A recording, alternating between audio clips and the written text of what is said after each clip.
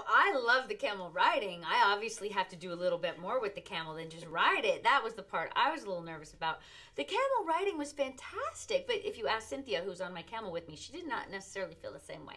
But I personally totally enjoyed it. Now, I'm wearing pants. I'm the only lucky person to actually wear pants that day, which helped a little bit.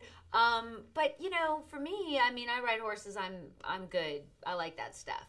The walking in the sand was way harder than the camel riding. Yeah, even like when I'm in LA trying to walk on the beach, it's tough. And let me tell you, this desert here, I mean, it's soft sand. There's no, do you know what I'm trying to say? It's not like our beaches or our dunes where like there's actually hard ground under there. Sarah's entire shoes were submerged. I mean, she is a trooper like you wouldn't believe. I'm wearing flats, and I couldn't barely do it. So crazy stuff. I know, but these are good problems to have. These right? are very good problems. I'm not, totally nothing to complain about. Right. Okay, karaoke. Is this something that you like to do in real life? Never. I would rather die.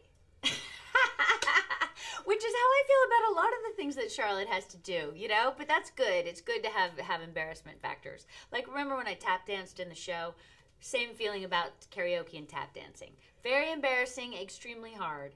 I was very nervous. I'm not the singer. I'm the lead singer of the four of us. They all know this. They all help me so much whenever we have to sing. But we really had a good time. We shot that over many days and nights. We had this incredible group of people with us. We have dancers. We have Broadway singers in our audience who stand up and sing. I mean, it was really surprisingly fun. And then you get to meet Liza Minnelli. Liza! She was amazing! She was amazing. It was really, really amazing. Just to even have her in it, much less to have her do a dance number to Beyonce. I mean, it was really fun. Very surreal. Crazy surreal. Yeah. We had many surreal moments, and that was definitely one of them. And she's so lovely. Yeah. She's so sweet. And you just can't believe you're standing there talking to her, Totally cool. Yeah. Why do you think, the fans are just so still invested in these characters?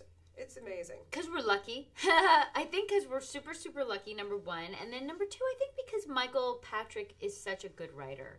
You really cannot ever overstate how important the writing is. People talk about the clothes and people talk about the shoes. But if we didn't have the good storylines and the good dialogue, I don't think anyone would care what we were wearing, And that's why I think we've been able to last. And I think our fans are just so loyal, and so kind of outspoken in a wonderful way. And they just go with us where he, he thinks so hard and deep about what we should do and where we should go. I mean, like, he is obsessive. Like, everyone's like, oh, and now you're just going to do another. He's like, oh, no, he has to, like, it's like from his soul. Do you know what I'm saying? So he really is the secret.